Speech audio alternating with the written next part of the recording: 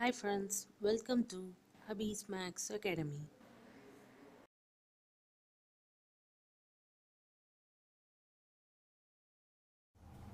Hi friends, exercise 1.4 la irukka first sum parunga. Determine whether the graph given below represent the function. நம்மளுக்கு 4 graph கொடுத்திருக்காங்க இந்த எக்ஸசைஸ்ல. இது வந்து ஃபங்க்ஷனா இல்லையான்னு நம்ம கண்டுபிடிக்கணும். இதுக்கு நம்ம vertical line test எடுத்துக்கலாம். அந்த vertical line என்ன பண்ணும்னா இந்த கிராஃப்ல இருக்க ஒரு பாயிண்ட தான் தொடணும். அப்படி ஒரு பாயிண்ட தொட்டுச்சுனா it's a function. More than one point touch பண்ணுச்சுனா it's not a function. First sum பாருங்க. நம்ம இப்போ ஒரு vertical line draw பண்றோம். இது வந்து more than one point touch பண்ணுது. So it is not a function. இதை நம்ம எப்படி எழுதணும்னா it is not a function.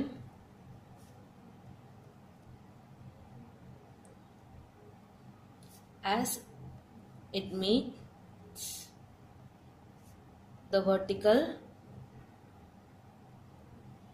line at more than one point. Okay, second sum பாருங்க. So second sum நம்ம இந்த பக்கமும் vertical line போடலாம், இந்த பக்கமும் vertical line போடலாம். நம்ம ஏதாச்சும் ஒரு பக்கம் சூஸ் பண்ணிக்கோங்க. இங்க நம்ம போடும்போது லைன் வந்து ஒரே ஒரு தடவை தான் அந்த கர்வை டச் பண்ணுது. So it is a function. இது எப்படி எழுதணும்னா it is a function as it meets the vertical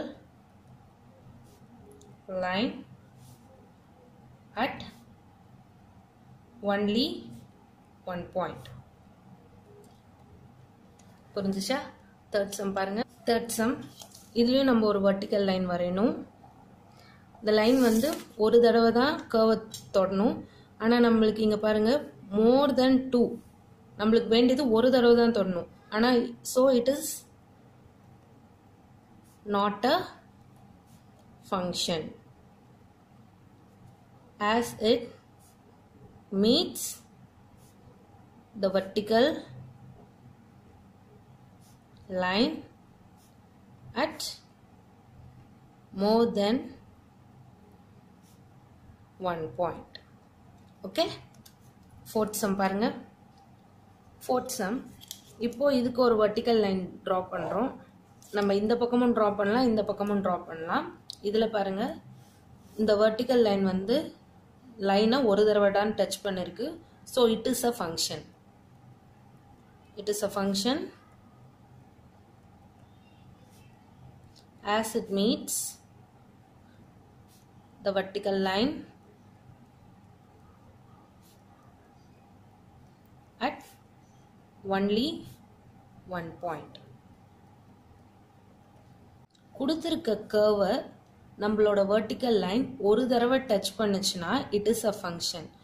More than one time touch பண்ணுச்சுனா it is not a function. அவ்வளவுதான் first sum.